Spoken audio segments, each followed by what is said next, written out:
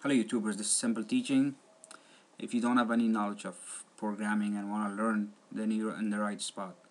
Today I'll be teaching you how to make a simple radio player.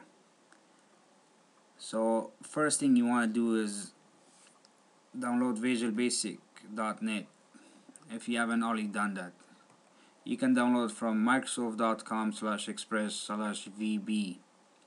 Once you get that and finish installation, you go to microsoft.visualbasic.net. Okay, now we're on the program here. So if you want to start new project, you go to File, New Project.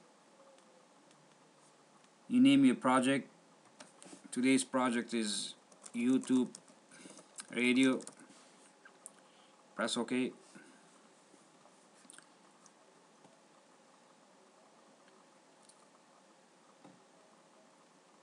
Alright, this is your farm. So first thing you want to do is add a media player on your farm.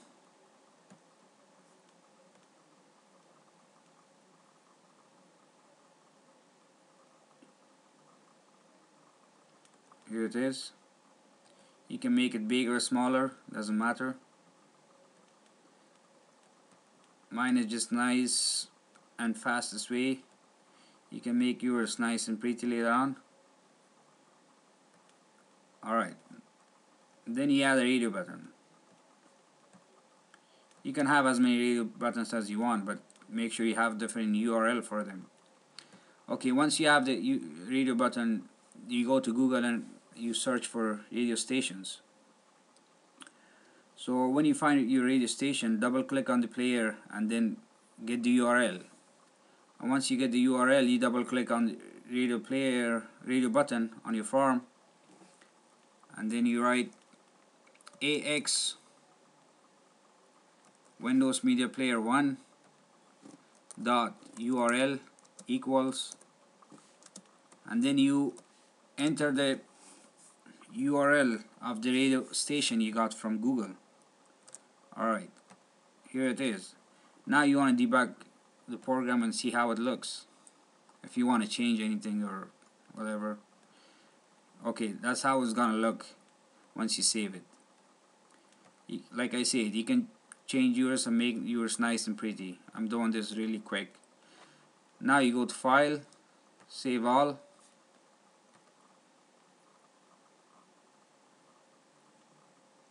and then you go to Build Project.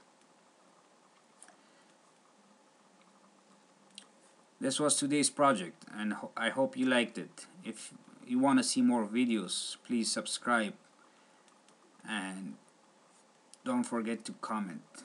Thank you.